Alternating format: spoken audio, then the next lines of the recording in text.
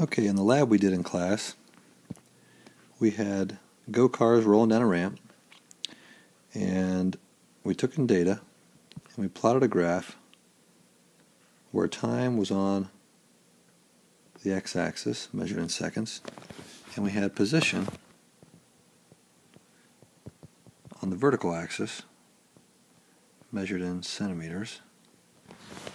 And as you guys plotted your data, you ended up seeing a curve to the data that was an up curve like that.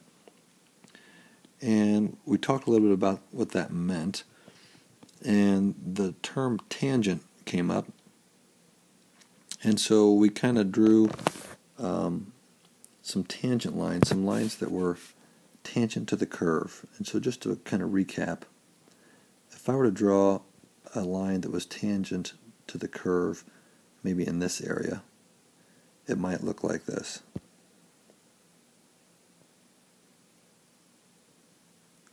And so that line is a straight line that is tangent to this point on the curve.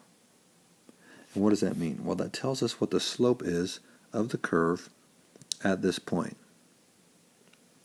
Well, why do we care?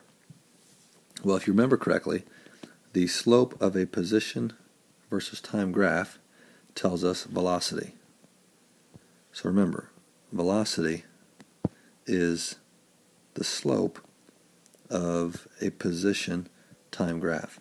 And so if that's the case, how steep the curve is at this point will tell us what the velocity is, how fast and in what direction it's going at this point.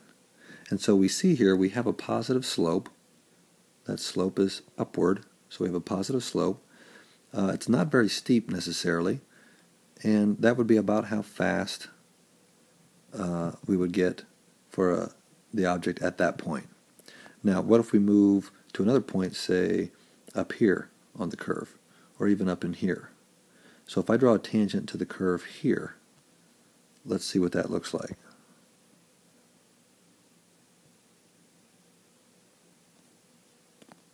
Not all that great, but you get the idea, I hope. Right about there. I'll move it. Well, that's good enough there. So what does that say for us? Well, that tells us what the slope is of the curve right in this area here. You know, maybe I should go back and draw some dots. So the first one tells us what our slope is at about this place on the curve. This tangent shows us about what the slope is here at this point. And again, if you'll notice now and compare the two, at the first point, that is a kind of a shallow slope, not very steep. Still a positive slope because it's sloped up, but it's not very steep. If you move up on the curve here, a little bit later in time, again later in time, and it's traveled further at this point, at that point, this slope here of this tangent to the curve is a whole lot steeper than this one. What does that mean? Well, again, we have to go back to velocity. The slope of the position time graph is velocity. And if we have a slope now that is steeper later on in the curve, then that steeper slope tells us we have a larger velocity. And again, if this trend were to continue here, if we were to take maybe another point up here and draw a tangent to the curve, you would notice it would be even steeper. If we were to have a tangent to the curve up at this place, it would be even steeper than this one, which tells us again that as this object's position increased, as time increased here, the slope of this curve is getting steeper, which means the velocity is getting larger. So that's one of the things we can tell then from a position time graph that has a curve on it, no longer a straight line. Now the next question we might ask is, what would a velocity time graph look like for this kind of motion? So the kind of motion where you have a curved position time where the slope is not constant, and again, by slope of a position time, we really mean velocity.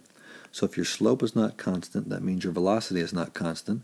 And so in this case, again, it's getting steeper as it goes, which means the velocity is increasing. Now, what would that look like as, say, a velocity time graph, which again, we've had in class. We have velocity here, time on the t-axis here. And what would that look like? Well, if you notice down here, that's a pretty level start. And by level, I mean not very much slope. That's not very steep. And that would mean a velocity near zero, because that's about zero slope if we were to draw a tangent, maybe at this area. So zero slope here, we see. Up here, very steep slope. And if we were to draw a tangent up here, it would be an even steeper slope. And so that means, if you can think in terms of your velocity time graph, at time zero, we are at about a zero velocity. Sometime later in time, we have a larger positive velocity. And still, sometime later, we have an even larger positive velocity. And so what happens if we connect these dots? We see then a velocity time graph where there is a slope. It is a positive slope, meaning the velocity value is going up as our time increases, which is exactly what we see on this graph here. The slope of this curve is increasing. It is getting steeper. And if the slope of this graph is velocity, then that means our velocity is getting bigger as time goes on. Again, larger velocities as time increases. So that's the way we can make a connection between a position time graph and a velocity time graph. Okay, so next, once we have a position time graph, again, like we had for the car rolling down the ramp, curving up, increasing slope, we have a velocity time graph where the velocity values are increasing. Now, what would a motion map look like for this motion? So again, for a motion map, we always have a zero position marked, the positive direction noted, and we see then on the position time graph, the object actually starts at zero position, at the origin. And I apologize for not having this scaled with actual numbers and intervaled here on the scales or on the axes, but you get the idea. This is a zero position, which means on our motion map, our object starts with a zero position. So that is where our object is first located, at position 0. Now, sometime later, it is away from the zero position, and it is moving indeed. But we do see then, as we talked earlier, as this slope is increasing, that means our velocity is increasing, just as we've drawn here. And if velocity gets bigger as time goes on, then how do we indicate that with a motion map? Well, we indicate that with arrows. And so it starts slow with a very short arrow. And as it gets faster and faster, we show longer and longer arrows, indicating again that the velocity is increasing. So every moment in time, this object is moving faster because the slope is getting steeper, and we indicated that on our velocity time graph where the velocity values are increasing as the time increases. We do the same for our motion map, the length of the arrows indicating how fast it is, the point of the arrows indicating that it is in the positive direction. This is a positive slope, this is a positive slope, so this object then is moving in the positive direction. Last question is, what direction is our acceleration? And how you find what direction the acceleration is, you look at the velocity time graph, and you look at what kind of slope this is. So, slope of the v versus t graph shows acceleration direction.